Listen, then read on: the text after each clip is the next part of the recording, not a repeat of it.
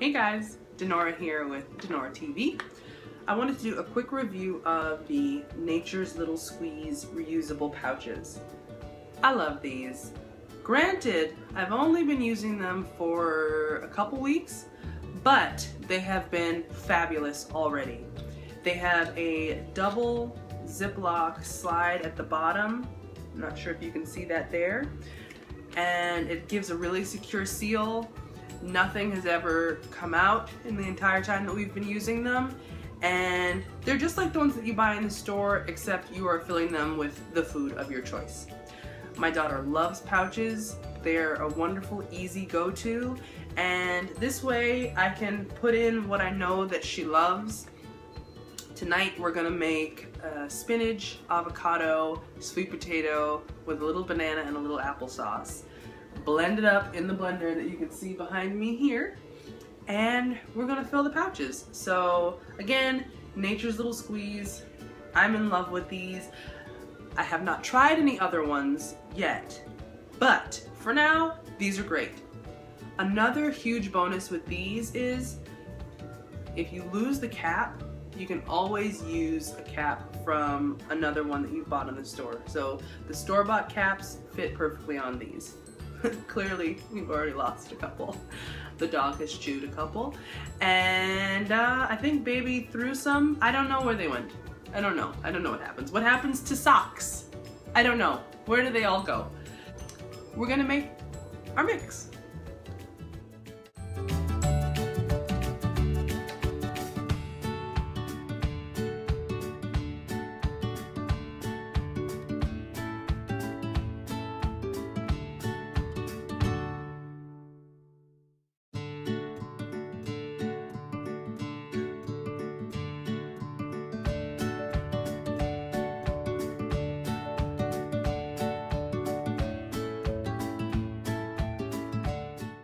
Okay, so I've blended it up and I'm just going to show you how I prepare to fill the Nature's Little Squeeze. I put it in a cup. Really simple. And then you open the bottom. I like to use a tablespoon. Probably have one of these lying around your house.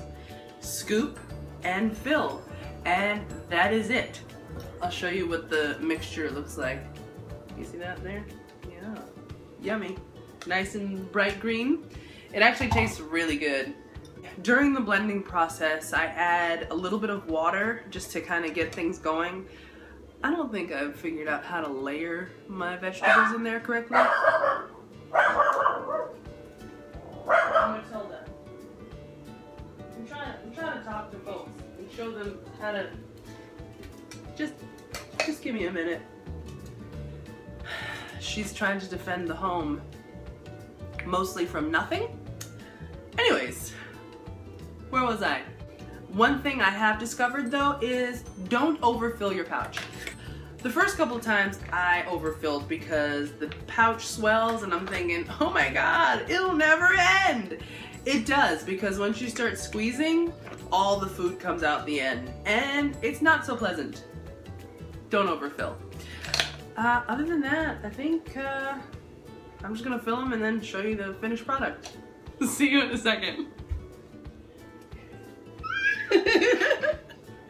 So this is who I'm making the pouches for. I was able to produce 4 pouches from that mix.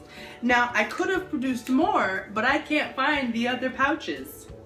When you buy these, they come in a pack of 6. So that means there are 2 missing. I don't know where they could possibly be, but they're not in the kitchen. So maybe the car, diaper bag, I don't know. Either way, I could have made 5 pouches from the amount that I mixed up there. You want one now? Here you go. Let's see, do you approve?